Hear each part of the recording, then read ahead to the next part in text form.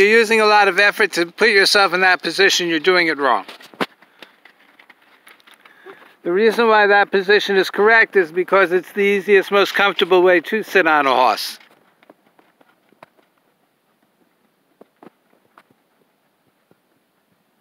That's better with your seat, with your hinge there. You'll be able to see it on the video.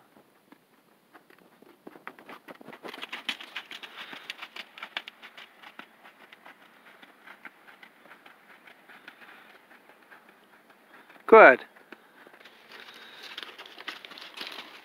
Yeah.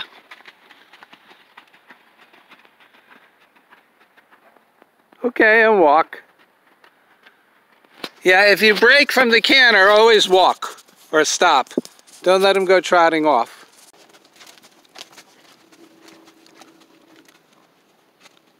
Slow the walk, slow the walk, slow.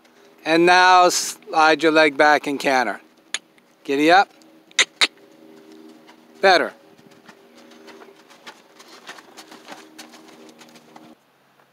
And then soften your hands and push your belly button forward. Feel as though your belly button is pushing your hands forward. And it'll touch of the leg and it'll touch of the stick. And then again, get the feeling of just lifting up and then right into the canter. Go now. Yeah, that was super. You feel how nice that was? Good. That's okay. Hands up and right into the walk. Did you feel how wonderful that transition was? Yes. Because there he really did come up in front. Did you feel it? Yes. The withers came up, not the pole. And that was like a proper transition. It needs some polish and some other stuff. But that's what a proper upward transition is. The horse comes up from the wither and steps into the new gait. As you get better at it, as you both sort of figure this out, you'll do less and less with your hands and more from your seat anyways. And he'll start to understand what's coming, and so everything will be easier for both of you.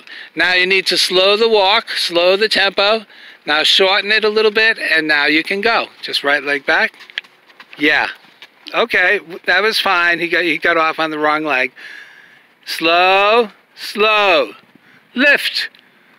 And more. Slow. All right. Yeah. Good, and walk.